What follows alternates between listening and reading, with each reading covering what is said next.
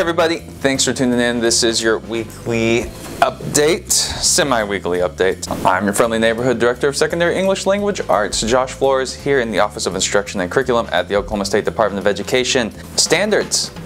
We hit these two dates, and now here's our next date. So as of Monday, February 1st, standards have been delivered and presented to legislators for their approval.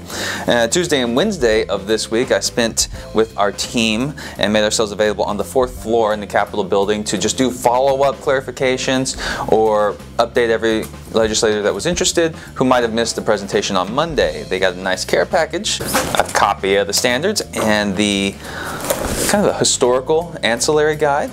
All the information they need to know that went into the work, showing that we followed House Bill 3399. So now legislators have the standards, and they have until March 23rd to make a decision to send them off for approval by our governor.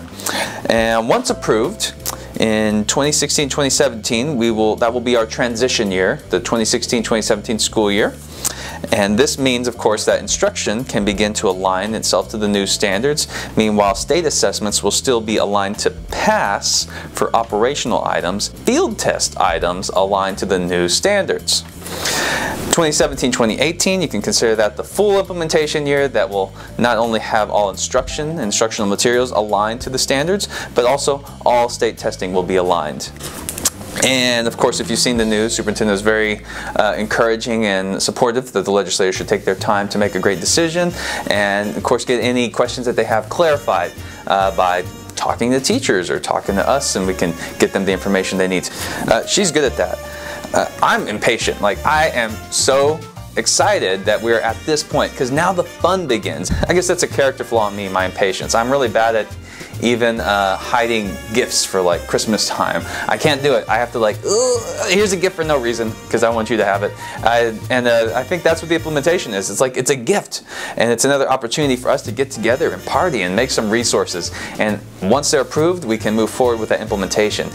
But that's just me being impatient. I stated this in my podcast. If you listened to it yesterday, it was released yesterday. I did a fantastic podcast with some of our future Oklahoma education leaders at Northwestern OSU with Professor Jennifer Oswald's class and two of her students, and it was really exciting getting to share the standards to her students, who asked really good questions, a couple of them that I had not received before. You know, I've received all the same questions over and over again. Who was on the team? Were there teachers on the team? Did higher ed have a position on the writing team? Yes, yes, and yes. Yes, they did, and all that information is backed up on the State Department website. You can see exactly who was on the team. You can see their expertise, their background, their years of experience. Yes, you know, phonics instruction is a big part. Yes, I think these are more rigorous than our previous year's standards, and yes, other people think that too. Other experts and organizations believe that as well. I did mention also on the podcast that has me concerned is that legislators don't feel rushed about it, and that's fine. But more so, I think it's important to note that I've heard from more than one of them that told our team, you know, no one from my district is contacting me about it. Yes, teachers are busy. They're too busy to come to the Capitol and inform me about everything going on. But that being said, I don't know, I urge you to find someone or find a team and get a hold of your local representative and have them come in and maybe tell them your thoughts on the standards. Hopefully you've looked at them. Hopefully you were part of the process and submitted feedback. But take a good look at some of the great stuff that's in here now as a result of that feedback, and help legislators understand, give them the right information that they need to know to make a decision on these standards. Answer their questions for them on how that's going to affect your district too, because they are interested in hearing about the standards from your point of view as well. Phone calls, emails, that's all tracked. They count them. They make sure, like, who's calling me, how many times are they calling me, and what are they calling me about.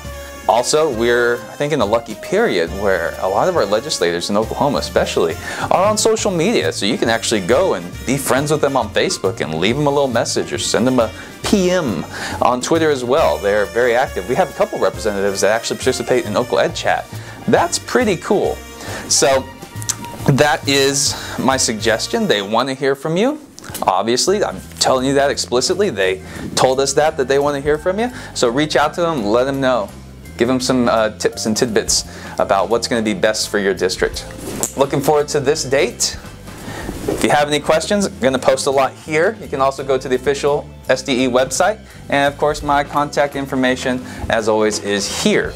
I even had a text message from a friend in Wyandotte this morning to help with RSA, and it was, you know, it's cool that we can use technology to leverage it, connect and be friends. I think that's it for this presentation. For more, if you want to go see the slides in the presentation that we did for the State Board and the Steering Committee, you can see those slides, remember, at this website here, elaokteachers.com/new standards, and you can look at the video that's also posted on there, my last ELAOK report. So until next time, take care of yourself, take care of your students, and take care of each other.